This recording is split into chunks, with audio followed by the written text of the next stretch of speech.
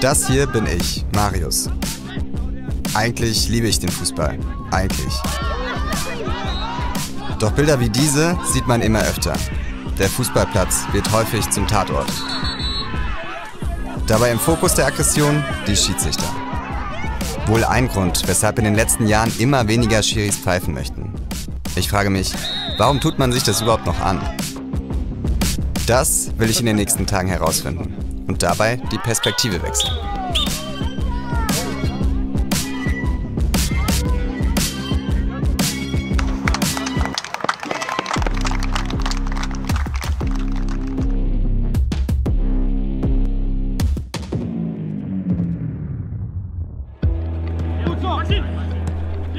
Heute bin ich mal wieder auf dem Platz, will meine alten Mannschaftskollegen treffen. Seit ich 4 Jahre alt bin, spiele ich im Verein Fußball. Zuletzt in Darmstadt. Für mich gab und gibt es nichts Schöneres. Vor 2 Jahren dann das unerwartete Ende. Eine schlimme Verletzung an der Leiste zwingt mich dazu, mit dem Fußballspielen aufzuhören. Deswegen reizt es unfassbar, jetzt hier auf dem Sportplatz zu stehen und nicht kicken zu können. Das tut echt weh. Aber vielleicht als Schiri dann ich. Vielleicht geht das noch. Mal sehen. Schiri zu sein, das hätte ich mir früher nie vorstellen können. Für mich waren Schiedsrichter eher die, auf die man wütend war. Das wissen auch meine früheren Mitspieler nur zu gut.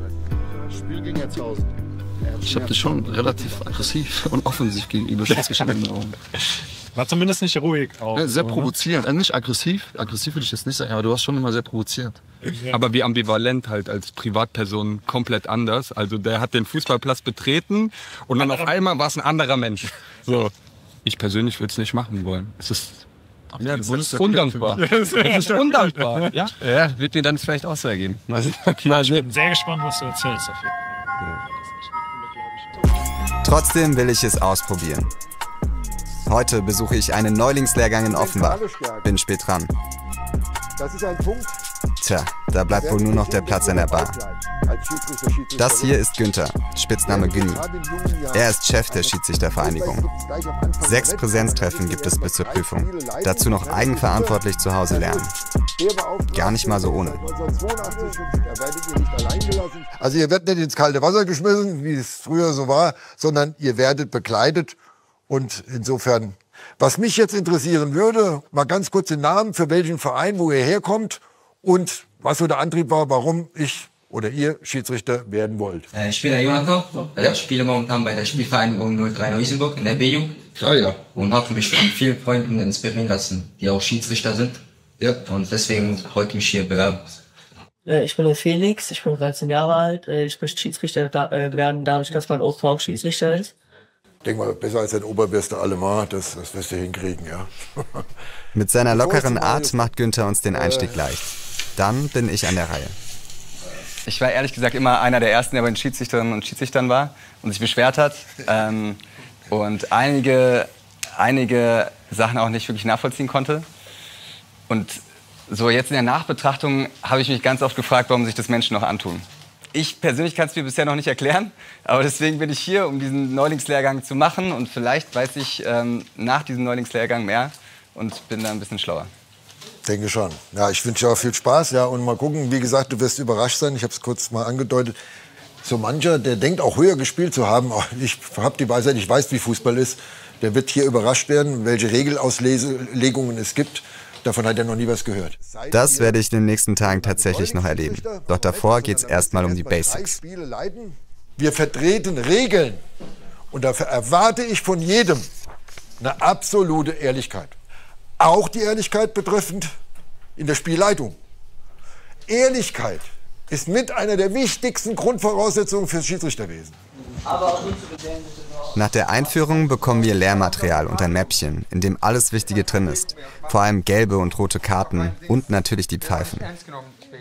Jetzt ist Mehmet an der Reihe. Wie viele Fußballregeln gibt es? Wer kann mir sagen? Tu die gelbe und rote Karte raus. Du Arschloch. Was gibt's? Bei Beleidigung, egal wer es ist, immer rote Karte. Schiedsrichter, das war doch niemals Tor, das war doch vor der Linie noch. Ist das schon gelbwürdig? Ja. Nein. bei jeder kleinen Reklamation da Karten zu zeigen, das bringt ja auch nichts.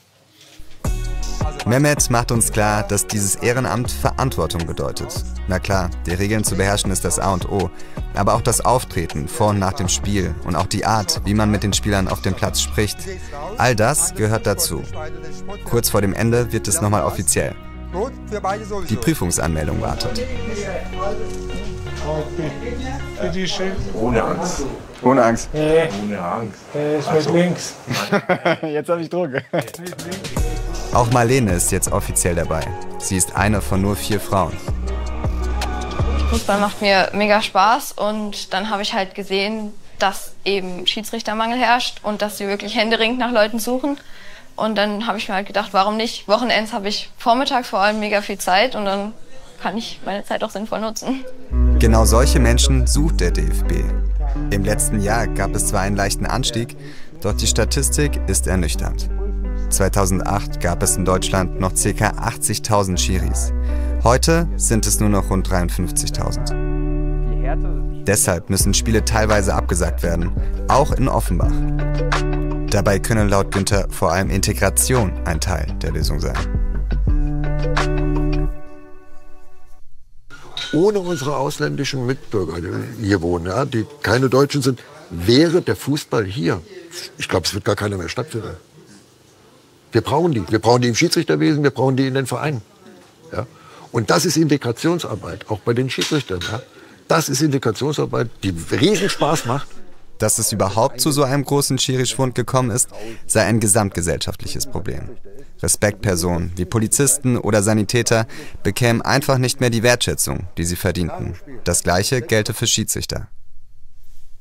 Wir als Schiedsrichter verlieren hier und da natürlich auch mal einen, der ein solches negatives Erlebnis halt mitmachen musste, insbesondere wenn er körperlich angegriffen wurde, der dann sagt, nee, das tue ich mir nicht mehr an für 30 € an dem Sonntag und mich kostet ja auch noch meine Zeit, ja, da geht ja ein Sonntag drauf, ist ja nicht mit den 30 € getan, aber ich bin da zuversichtlich und nochmal, es ist ein ganz geschwindender geringer Teil, denn es ist halt das, was aber medial im Moment im Fokus steht, ja.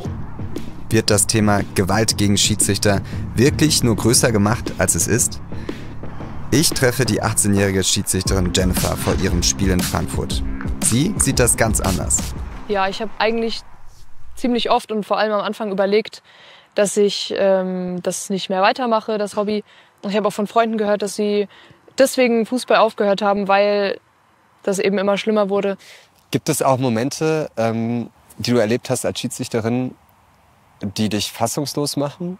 Bei einem Spiel wurde mir vor dem Spiel von einem Trainer gesagt, dass diese Mannschaft keine Frauen akzeptiert, weil das deren Kultur nicht wirklich zulässt. Und das war natürlich ziemlich hart und dann hatte ich mir gedacht, ja, wie wird das? Aber dieses Spiel ist dann auch mit 2 roten Karten ausgegangen, wegen Gewalt und ja. Ziemlich krass und kein Einzelfall. Laut DFB gab es in der vorletzten Saison knapp 2400 Übergriffe auf Schiedsrichter. Insgesamt 911 Spiele endeten sogar mit dem Spielabbruch. Zwar klingt die Zahl bei mehr als 1 Million absolvierten Spielen niedrig, doch der Trend der letzten Jahre zeigt ganz klar nach oben. Wird Jennifer deshalb heute härter durchgreifen? Die SG Bornheim spielt im Pokalfinale gegen Frankfurt-Oberrath. Ist jetzt alles geklärt? Alles geklärt, ja. Alles kontrolliert? Mit dabei sind heute auch ihre Assistentinnen Maria und Anke. Alle da? Auf geht's! Und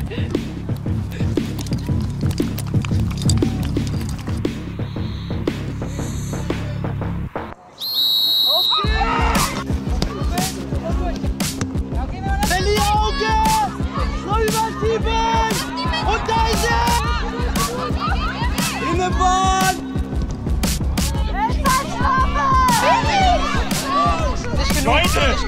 Jennifer greift hart durch. Ruhig jetzt, beim nächsten Mal gibt's Gelb. Ruhe. Ich will das nicht mehr hören. Ich entscheide. Ich entscheide. Ruhig jetzt.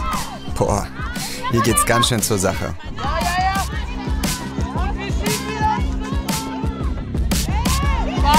Ball, weiter. Das war viel zu doll. Und dafür muss sie sich einiges anhören. Spielen wir noch was?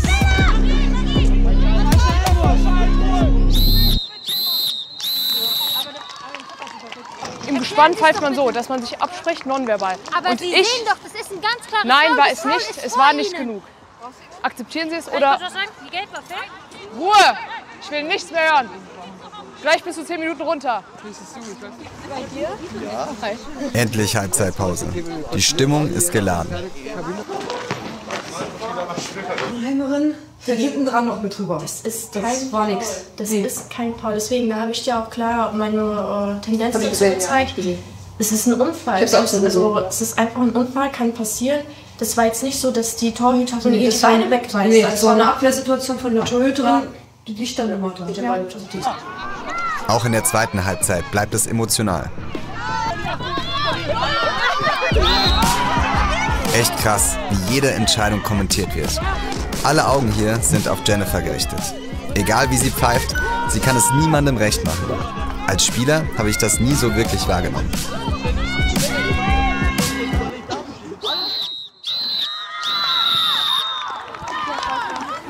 Am Ende gewinnt Bornheim.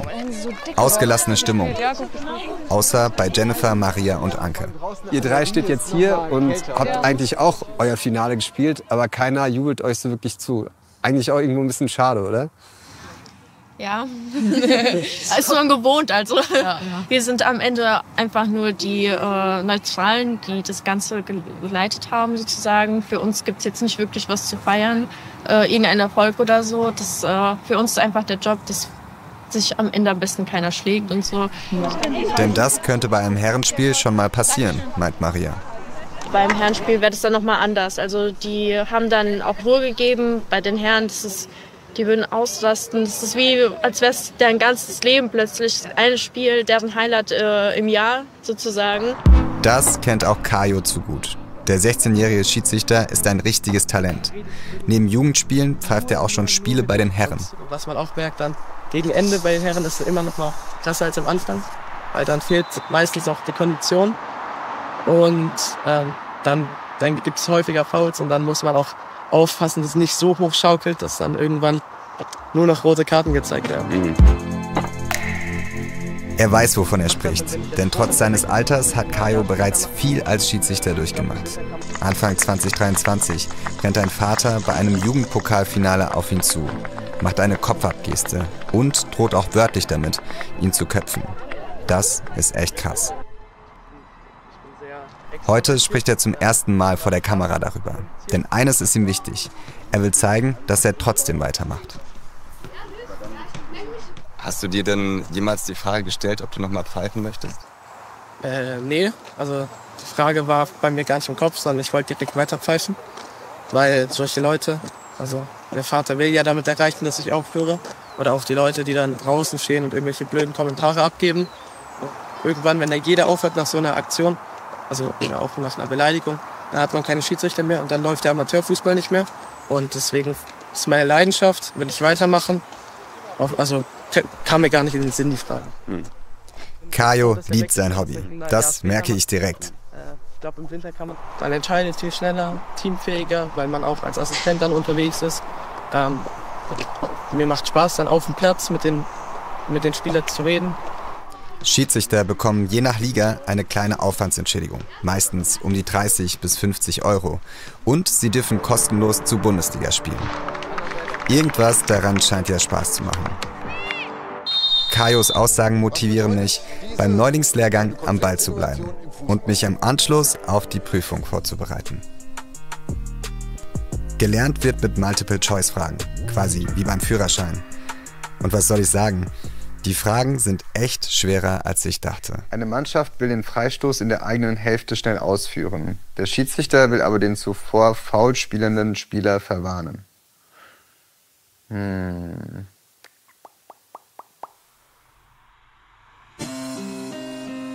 Wieder falsch. Ich quäle mich durch Dutzende Fragen und muss ehrlich zugeben, ich habe das total unterschätzt. Es gibt so viele Fragen, von denen ich noch nie gehört habe. Auf dem Spielfeld dachte ich immer, ich weiß vieles besser. Aber gerade merke ich, ich weiß kaum etwas. Ob das bei der Prüfung gut geht? Einer, der die Regeln kennt und damit sogar zum Social-Media-Star wurde, ist Pascal Martin. Besser bekannt als Qualle. Auf TikTok und Instagram folgen ihm Hunderttausende. In seinen Videos geht es um den Schiri-Job. Teilweise auch ziemlich skurril, wie hier, als er mit einer Portion Pommes in der Hand ein Jugendspiel pfeift. Bei seinen jungen Fans kommt das allerdings gut an. Qualle leitet heute einen Workshop im Münsterland. Seine selbsternannte Mission, für Respekt gegenüber Schiedsrichtern zu werben. Da wurde ein 15er Schiedsrichter am Hals gefasst und nach der Vaterteil dann zu ihm gesagt, ich möchte dich jetzt am liebsten köpfen. Was hat man in diesem Moment? Ist man glücklich oder Angst? Angst, sag das nochmal bitte. Man hat Angst. Und auch Qualle, auch euer geliebter Schiedsrichter Qualle, der schon so viele Spiele gepfiffen hat bis heute, wenn er auf den Platz drauf geht, immer noch Angst. Er erklärt, was man als Schiri beachten muss. Zum Beispiel, wie zeigt ein Linienrichter einen Foul an? Auch ich soll mich daran beteiligen. Zeig mal her. Nein, normalerweise müsste man... Ja! Sehr, sehr stark, super. Du warst schon sehr gut. Dann einmal einen fetten Applaus und Dankeschön. Nach dem Workshop wird Qualle noch ein Jugendspiel des Heimatvereins pfeifen. Rund 300 Zuschauer werden erwartet. Offiziell ist er gar kein Schiri mehr. Zumindest nicht im Verband. Er hat sich abgemeldet. Inzwischen organisiert er Freundschaftsspiele und Workshops. Damit verdient der Influencer sein Geld. 10 € kostet die Teilnahme an dem Kurs heute. Fast 50 € ein Pulli an seinem Merchstand. Es gibt Schiedsrichter, die das kritisch sehen. Und Qualle, bist du aufgeregt jetzt? Ich? Ja. Ich bin nie aufgeregt. Frag mich das nach dem Spiel nochmal, also vielleicht bin ich da aufgeregter. Wenn die Autogrammstunde und so kommt. Aber echt ist alles super, ja. Autogrammstunde ist dann aufregender praktisch als... Nein, also eigentlich mittlerweile bin ich da echt sehr gut reingewachsen, ne? Dass ich das alles sehr gut kann. Also von daher ist eigentlich alles super. Was ist dir jetzt am wichtigsten gleich, wenn du da rausgehst? Dass die Leute fair sind heute. Ne? Das wird auf jeden Fall hier heute im Vordergrund sein. Kurze Frage, kannst du mir mal ganz kurz helfen, was zuzumachen? Ja, klar. Ich meine, wir wollen auch authentisch hier rüberkommen, ne? Ja. Passt das so? Ja, ist alles super. Was ist das eigentlich? Das ist hier zum Piepen. Drück mal drauf, Jungs. Sehr gut, da geht man in die Luft. Okay. Sehr gut. Dankeschön. Durch den Empfänger können die Linienrichter dem Schiedsrichter Signale geben. Eigentlich Technik für Profis. Für die Kinder beeindruckend. Die heutige Partie von Pascal, Walle, Martin. Und an der Linie,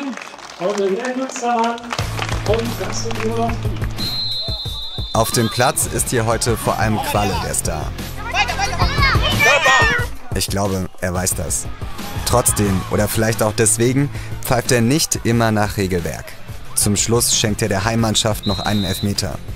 Natürlich alles festgehalten, mit den Handys für Social Media.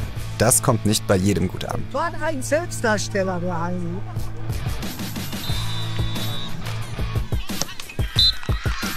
Einigen Schiedsrichtern geht das zu weit. Doch seine jungen Fans lieben ihn genau dafür.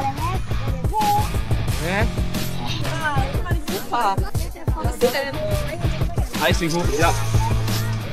Das können wir machen, sehr gerne.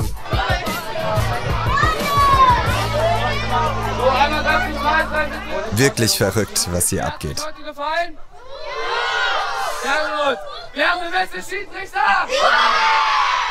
Ich verstehe, dass das manch einer kritisch sieht.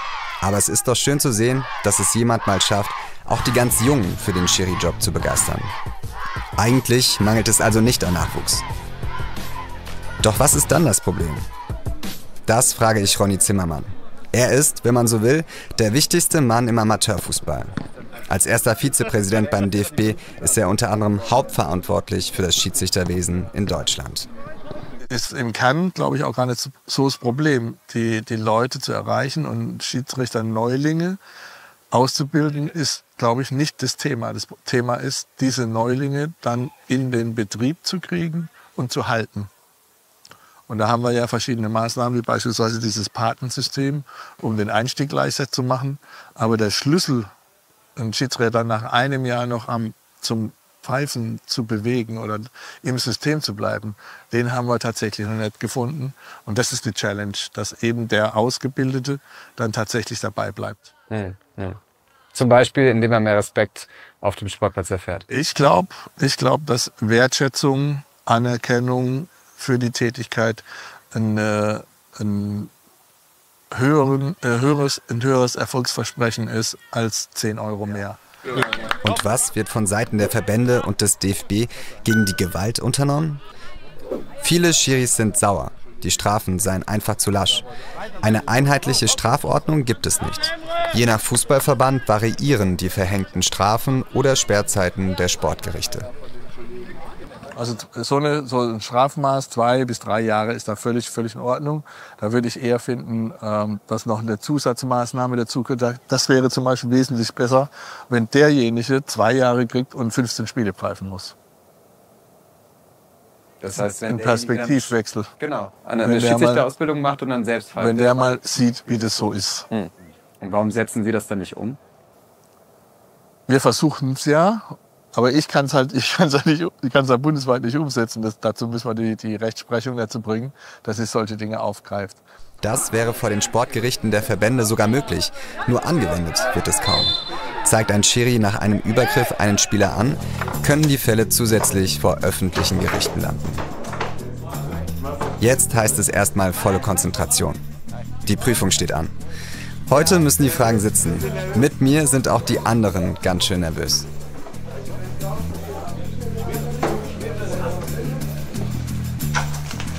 Wer gelernt hat ein bisschen und jetzt noch mal aufpasst und der schafft das. Okay? Gut, dann gebe ich weiter.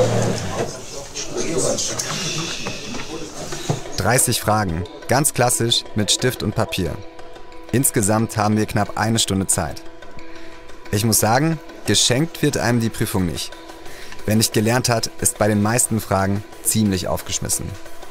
Auch als Fußballfan.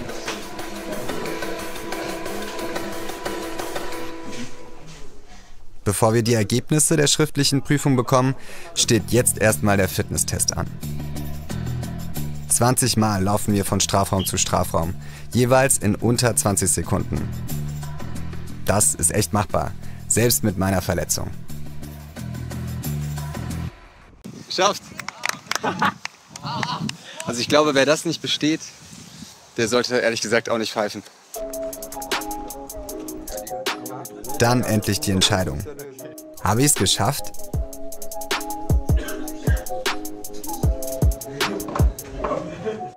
Wer diesen Lehrgang aufgenommen hat, das war unser Reporter Marius. Ist er durchgekommen oder nicht durchgekommen? Ja, er ist durchgekommen mit 55 Punkten.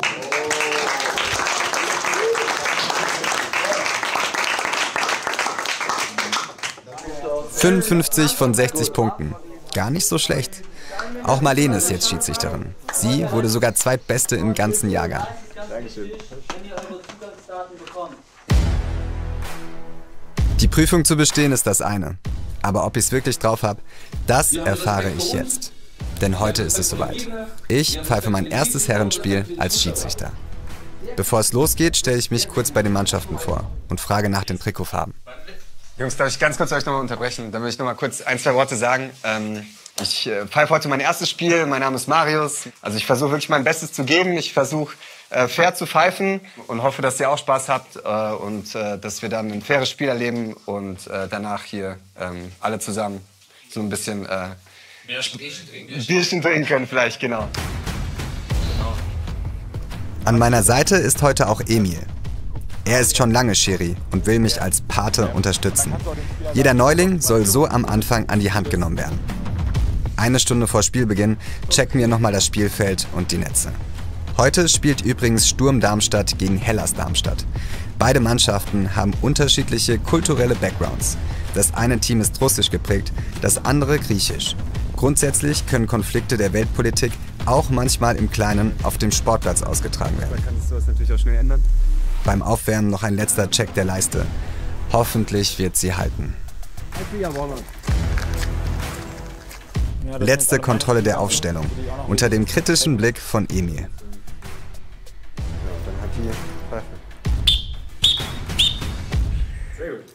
Der Ball liegt hinter dir, den kannst du auch direkt mitnehmen. Auch immer wichtig, dass du als Schiri den Ball mitbringst natürlich. Den Ball hätte ich jetzt vergessen. Okay. Jetzt bin ich echt nervös. Alles klar, alle bereit? Sehr gut. Dann stellen wir uns dann auch einmal auf. Schade. Mit Tasche sagt. Ja. Okay, alles klar. Viel Spaß. Gut Spiel. Gut Spiel.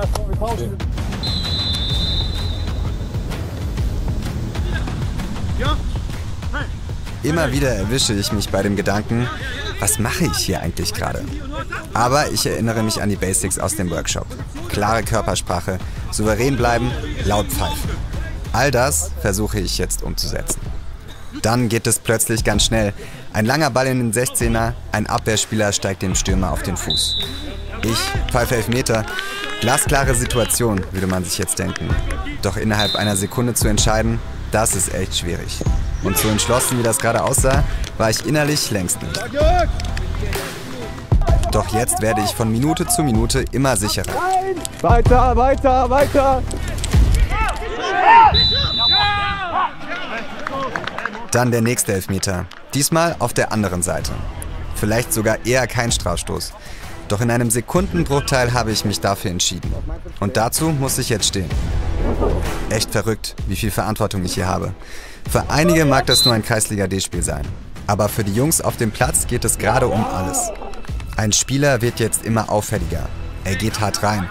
Noch dazu will er, dass ich hier ein Foul pfeife. Er hat recht. Doch in dem Moment beurteile ich das einfach anders. Nee, der hat mich mit 2 Händen so geschützt. Ich schwör auf alles. Das führt dazu, dass er immer härter reingeht. Ja, alles gut, ist okay. Komm gut durch die Hand. Ich erkenne es, alles gut.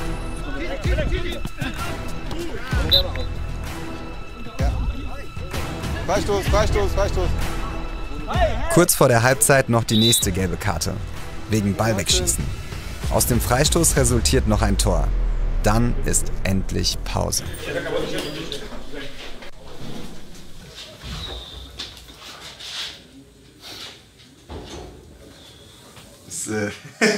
Das ist irgendwie ein bisschen surreal, ehrlich gesagt. Wie fühlt es sich an? Es macht Spaß. Es macht Spaß. Teilweise frage ich mich schon, was ich mache auf dem Platz, weil ich halt einfach gewohnt bin, in der anderen Perspektive zu sein.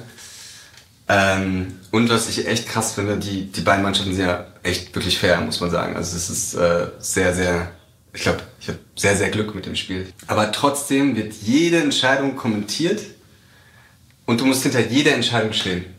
Direkt, auch wenn du dir danach denkst, so, boah, vielleicht war es irgendwie doch nicht richtig. Aber es ist auch spannend, dass du jetzt die andere Perspektive einnimmst und das quasi aus der Brille siehst. Ja. Welche Spieler sind dir besonders aufgefallen? Die Nummer 6 ist viel dabei.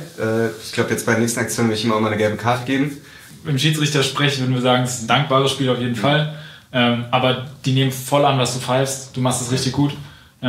6 blau ist auf jeden Fall mir auch aufgefallen. Die eine Szene, wo er da reklamiert, dass er geschubst wird, ich hätte es ehrlich gesagt gepfiffen. Du hast 2 gelbe Karten gegeben, vollkommen richtig. Sehr gut, dass du sie gibst. Da darfst du gerne noch ein bisschen mehr präsentieren.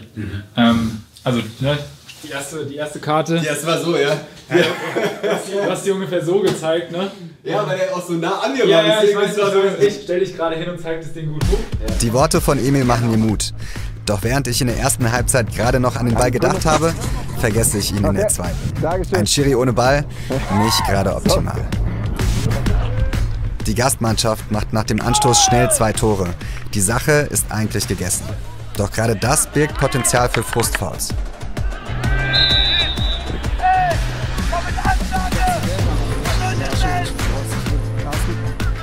Ganz ehrlich, mich stresst das jetzt die letzten Minuten total.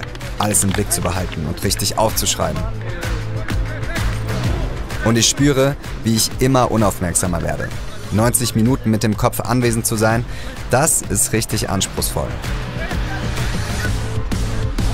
Dann ist es geschafft.